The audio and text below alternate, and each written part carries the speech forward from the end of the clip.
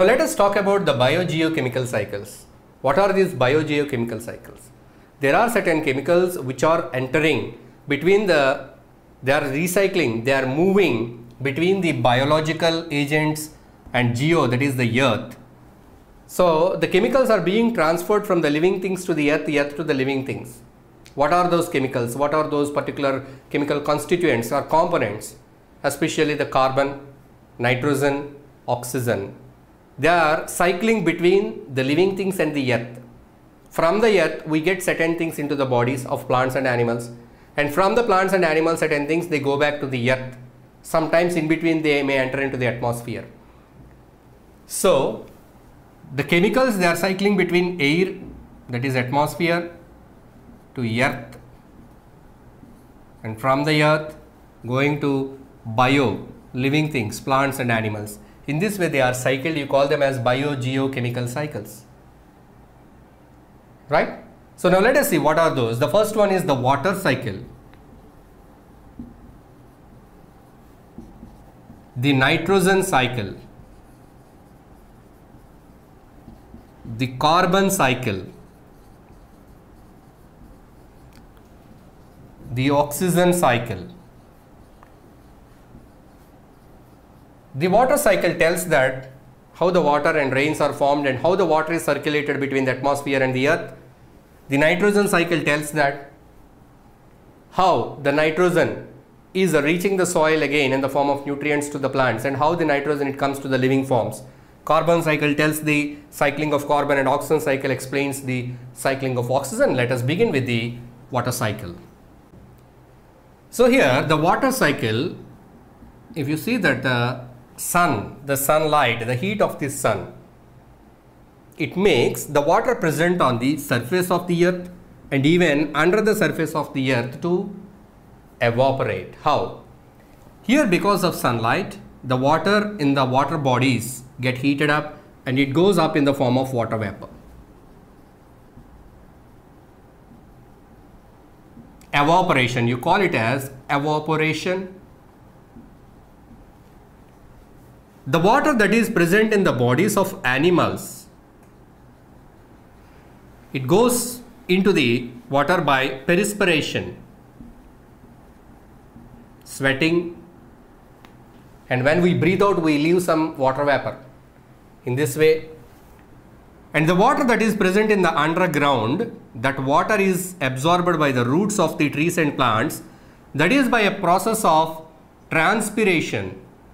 The plants and trees, they release the water vapor through stomata. So this water vapor reaches the atmosphere. So the water vapor is coming out by transpiration, by perspiration, by evaporation. So this water vapor is collected here and it forms the clouds. So as we discussed it there, how the rains were formed, the tiny droplets of water vapor, they take one particle as a nucleus, like dust particle as a nucleus, they aggregate around the dust particle. When they grow in size, when the size is big enough, then they condense. The process of condensation takes place.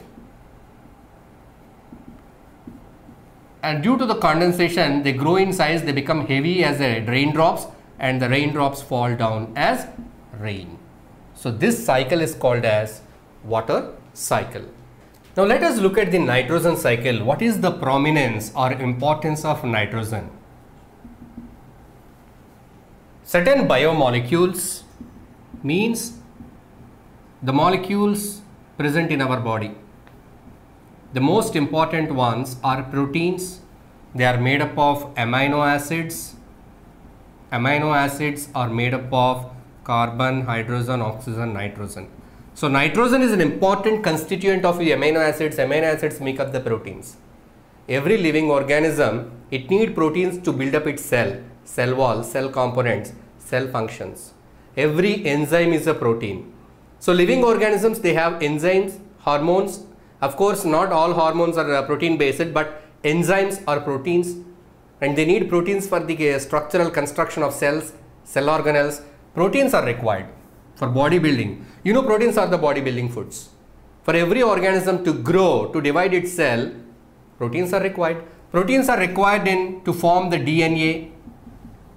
DNA molecule, deoxyribonucleic acid, which forms the genetic material of every living organism.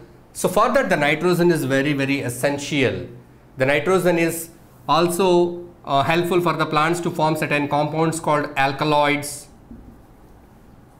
and urea is the form which is useful for the plants, and urea is a waste product in animals. Of course, it is useful for the growth of plants. So nitrogen is found in all these compounds, biocompounds, which are very essential. But where is this nitrogen? The nitrogen is there in the atmosphere. 78% of air is nitrogen. But in this nitrogen, how much nitrogen?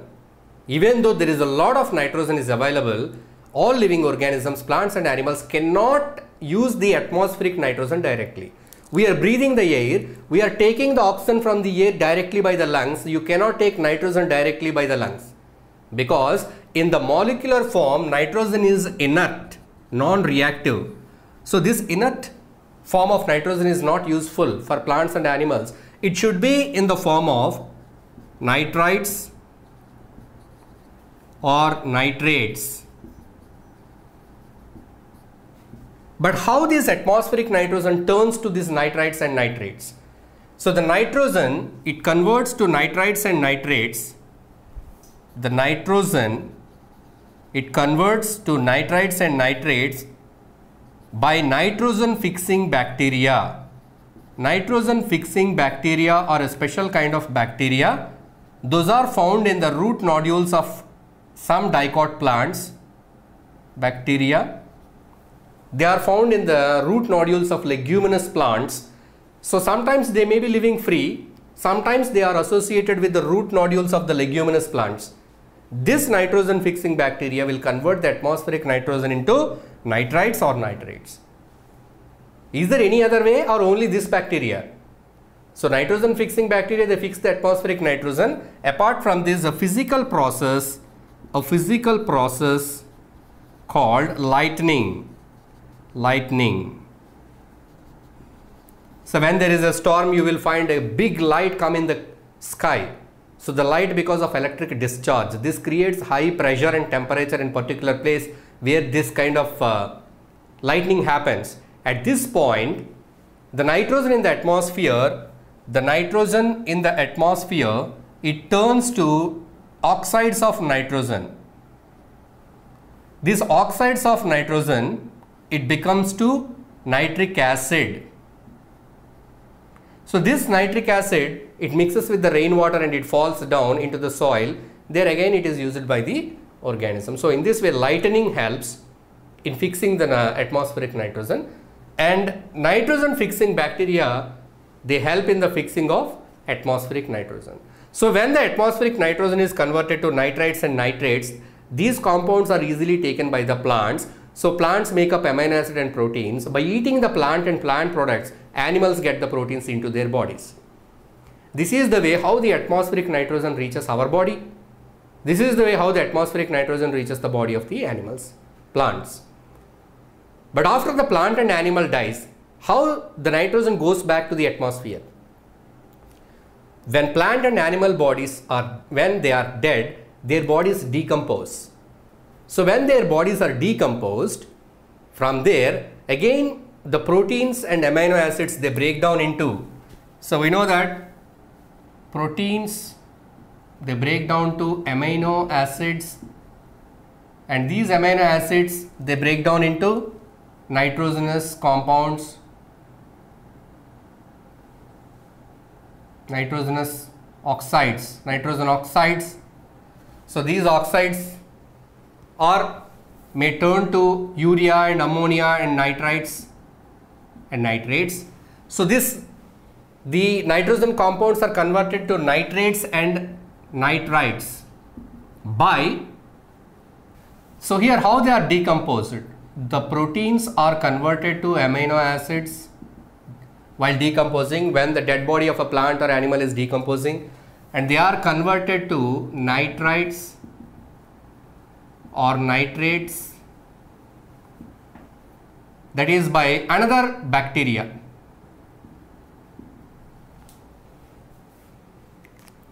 So these nitrates and nitrates are converted to molecular nitrogen. These are converted by molecular nitrogen by this bacteria. So by the chemical reactions, the proteins they break down into amino acids and then break down into nitrates and nitrates. So by that they finally turn to atmospheric nitrogen. If you like this video, please give a thumbs up. Please subscribe to our channel to get more videos on CBSE syllabus.